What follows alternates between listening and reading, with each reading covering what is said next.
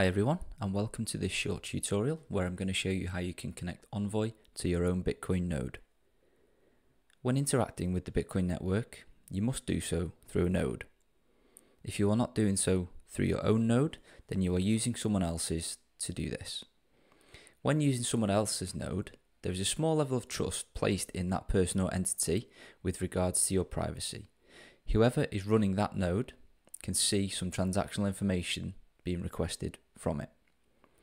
By default, Envoy connects to the foundation server. This enables those users without their own node to transact simply and without the technical burden of even having to understand what a node is. We mitigate the privacy implications of this setup by defaulting all connections over the Tor network, meaning that Foundation does not see any IP addresses or related personal information.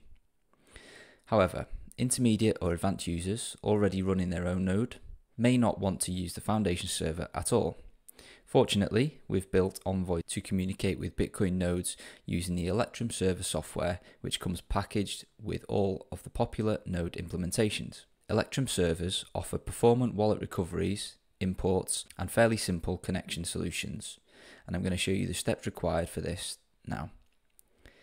Before I start, it's worth noting that whilst the information required to connect to your own Electrum server is similar across all node implementations, the way in which this information is accessed and the way it might be displayed to you will be unique to each implementation. Some will have a QR code that you can scan, whilst others will have a text string that you need to copy across to your phone. We built Envoy to try and interpret all of the common formats used by most node implementations. In the event that Envoy cannot determine the information required, I'm going to show you how you can manually enter that information into Envoy. Let's get started. So on Envoy, I'm just going to click the drop down menu and then I'm going to head to settings.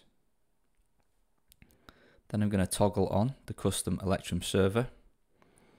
And then we have two options. We can either manually type in or paste the required information, or we can click the scanner on the right hand side of the text entry box. So the simplest way to do so, if your node implementation offers a QR code for you to scan, is to just tap the scanner, which will open the camera on Envoy. And then you can just scan the QR code being displayed by your node implementation.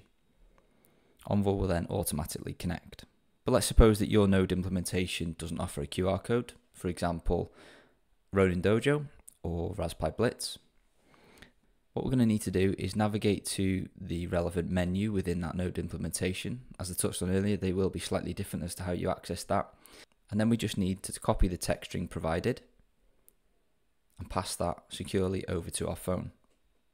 To enter that into Envoy, I can just tap into the text box and paste from my clipboard, and Envoy will then connect.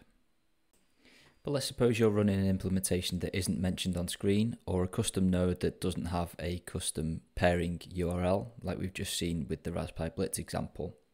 You can still pair Envoy to that type of server. All you need to do is paste in the onion address provided by your Electrum server, and then at the start of the string you need to add TCP:// and then at the end of the string you need to add colon followed by the Electrum server port, which typically is 50001.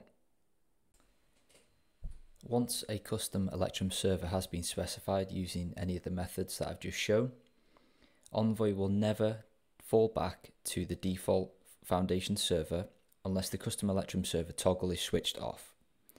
This means that if you connect Envoy to your own node, and then that node subsequently experiences some technical difficulties, that may result in you not being able to successfully transact using that node. In this situation, it's best to reach out to the technical support of your chosen node implementation. Otherwise, you can toggle the custom Electrum server off and use the default server to transact.